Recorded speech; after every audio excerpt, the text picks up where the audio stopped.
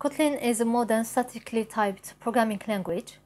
You may want to use it on Ubuntu. To install it, you will have to install Java first and then install Kotlin.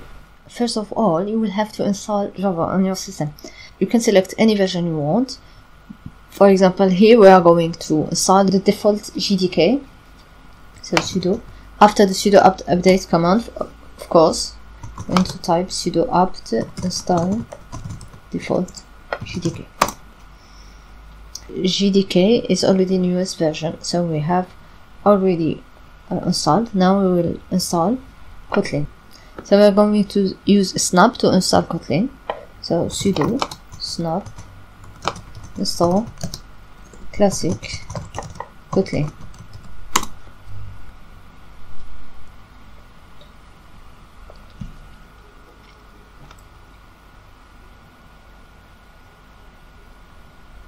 To check the installation, just check the version of the language.